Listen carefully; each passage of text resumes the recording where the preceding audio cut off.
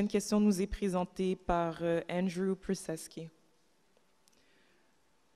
Bonjour, Monsieur Prusesky, et bienvenue. Bonjour. Wow. I'm a first-time visitor here, and I just want to thank Madame le Président and Council for providing such an excellent forum. I feel like I can be heard here. Just observing some of the questioning last night. Anyways, I'll get to why I'm here. My wife and I bought a house on West Broadway in NDG. I'm born and raised in Montreal, but currently live in NDG. And this place was currently renovated, or completely renovated, in 2014. At the time, the pipes and all that connects to the city's sewer, storm, sewer, and water service were all new, from the city sidewalk right to our house. A standard backflow preventer was installed at the same time as part of the installation to prevent excessive water from coming in from the storm drain. Problem is that the City of Montreal's storm drain is calibrated for the 1940s and simply can't handle current demands. Further, the city's storm drain tunnel is not properly maintained. I have a picture I can show you later on of when I get water in my house.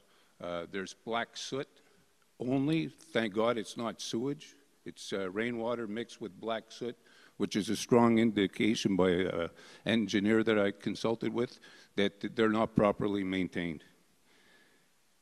So this all further reduces the storm drain's capacity.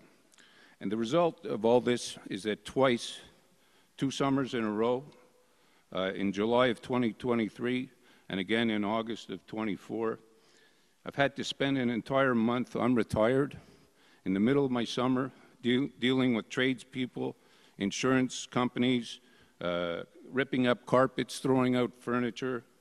In short, I'm really fed up, and I don't want to go through this again. Can we start with the first question, Mr. Prusesky? Okay. What's worse is having done all I could at my end, and this is part of the question, to include proper maintenance of my backflow preventer, which is all I can do when it comes to the storm drain. I get inundated with calls and visits by representatives of the City of Montreal telling me what I should do. Mr. Prusesky? Yeah. Can we start with the first question, please, and then you'll be able to continue. Okay, I'm 2 seconds away from it. Telling me what I should do when in reality it's the city's inadequate storm drain that's causing the problem in the first place. My question is, and considering our street is located at a low point that serves as a collector, collecting all the water that flows down westward from the top of Mount Royal down through the western point of Westmount, sloping down through NDG. All this rainwater actually collects on our street. Mr. It literally pools there. So my question is, under the circumstances, can the city not make our street a priority? Thank you. Madame Maya Vodanovic. Thank you for your question, Mr. Prusesky. As you know, it's not just your problem. It's a problem of thousands and thousands of people across Quebec. In the last rain on the 9th of August, 50 municipalities were flooded. Thousands and thousands of people. There is no way that the infrastructure that we have in Quebec, all over the world, we cannot take the water that is coming down of a tropical storm and put it underground. There is just no way. We cannot, there's 85 drainage basins across the city, and we have been for many years now looking at all of them, and we're going to be prioritizing which one we do first. It's humanly impossible to do everything. And even if it is all redone, it does not solve the problem. There will still be a risk of flooding, especially for people in low zones. So what we need to do, infrastructure is on the long run. It will take 10, 20, 30, 40 years to improve the system, and it will still not be at risk. It will still not be no risk. What we have to do on the medium term is to collect the water in water parks. And we've been doing this in the last couple of years. We want to contain 4 Olympic pools a year in parks. So that's medium. On the short term, you need to protect your home. And it's not that we want to say, I know you don't want to hear this, but it is the only thing that will protect you. Because infrastructure work takes years and years and years and years. And we need to do it step by step. NDG will be done eventually. You already have a water basin. There's 19 in the city. It's not enough. So you need to protect your homes, and there's ways to do it. Merci. And please listen to the city and do what needs to be done to protect your home. Additional question?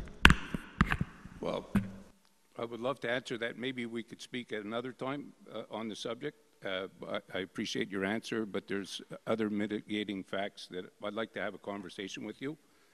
And I just want to present the reality of what we've been through. And I guess my secondary question, this one's for Mayor Plante. How would you feel if I took a dirty, high-pressure hose and filled your retirement home basement with 3 inches of water that had black soot in it in the middle of the summer, and then less than 12 months later, after you'd finished cleaning up the mess and done all the necessary repairs, I come back and do it again next summer? And with all due respect, ma'am, to what you said, all the things that the city asked me to do, like sump pumps, none of them will do anything except there's the backflow preventer, which... Mr. Pruseski, unfortunately, I must stop you here because we exceeded the time allocated. We'll go ahead with a final answer from Ms. Gracia Kiasuki-Katawa. Thank you.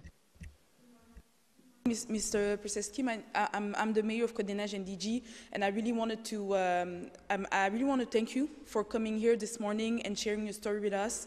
My colleague Despina Sorias is actually already waiting for you outside, so you could give her maybe more details about your specific situation. But I just want to tell you that I know that it's really difficult because we've met a lot of people from NDG who got flooded last year, and some of them that got flooded also this year. As my colleagues say, this is one of the consequences of climate change, and we all need to adapt. But I know that for the people who had to live this, it's really, really, really difficult. I was on the ground on August 9, and I was able to see the impact on your lives. And I'm really sorry about this. We're working and we're doing the best as we can to be able to help the citizens to adapt in this situation.